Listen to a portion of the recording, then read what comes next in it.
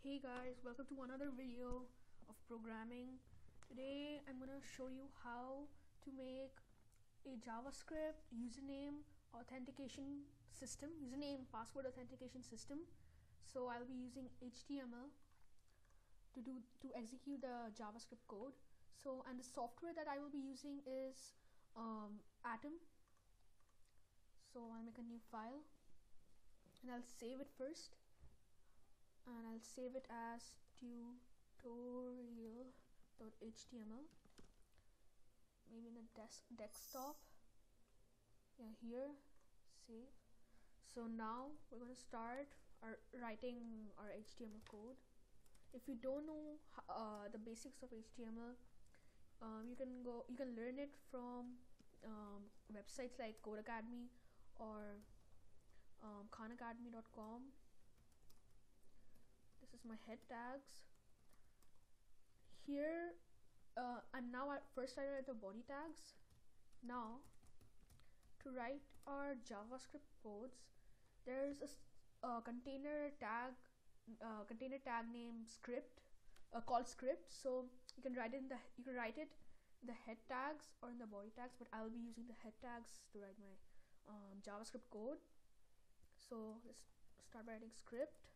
So now the computer knows that the other language that we are using right now is JavaScript. This is actually an input. It's like already there in HTML5, which is the latest version of HTML.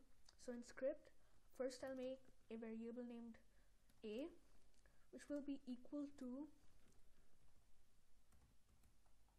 prompt, what is your username.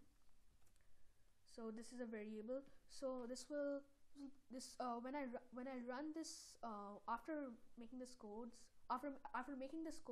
when I run this in any browser, so there will be a dialog box which will say what is your username, and then it will ask for an input. So if I write any string in that, then it will be like saved into this. So that string will be saved into this variable. So and we can use it while we're using our if statements and while statements. So I'll use my if.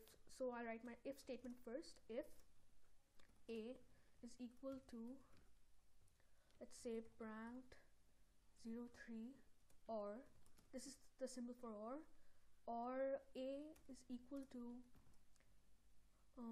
Pranav, then it will execute this code, which is in the this parenthesis, this and that. Let's say document dot write. What should we write? Okay, document dot write. Hey, pranked 03.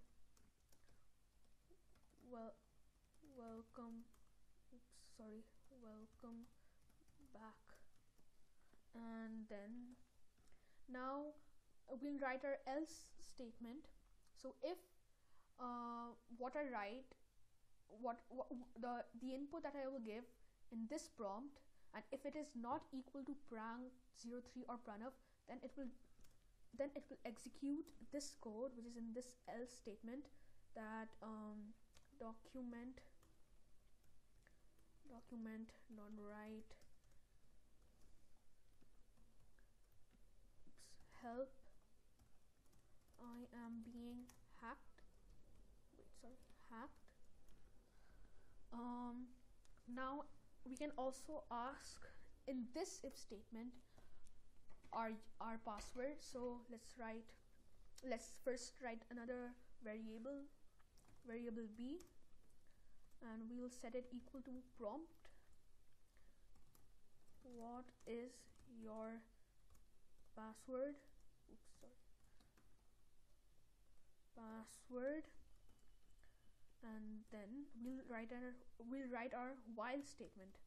So this while statement will keep on looping until and unless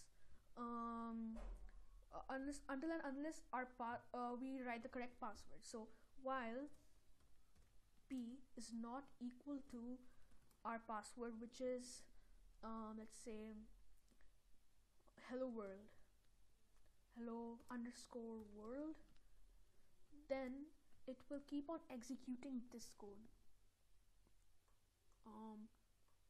What is your password? Yeah, this one.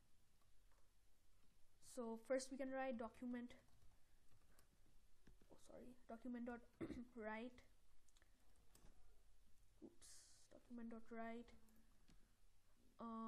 wrong password, and then it will do this again. So I copied this, and then I copied this line, copied, and I pasted it here. So it's like that. And I think it's done, and now we can see if it's working. Let's save it again. It's saved. Let's open it. Tutorial.html.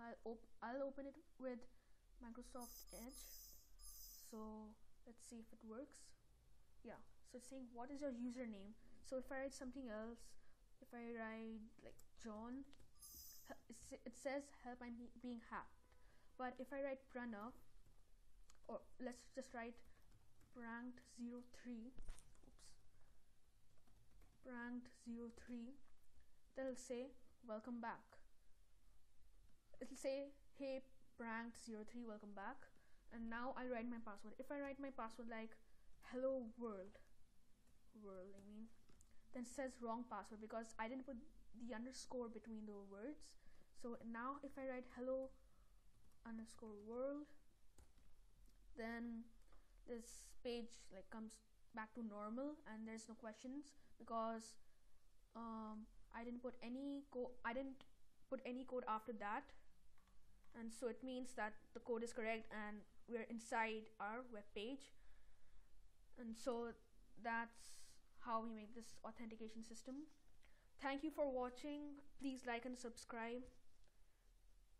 Thank you.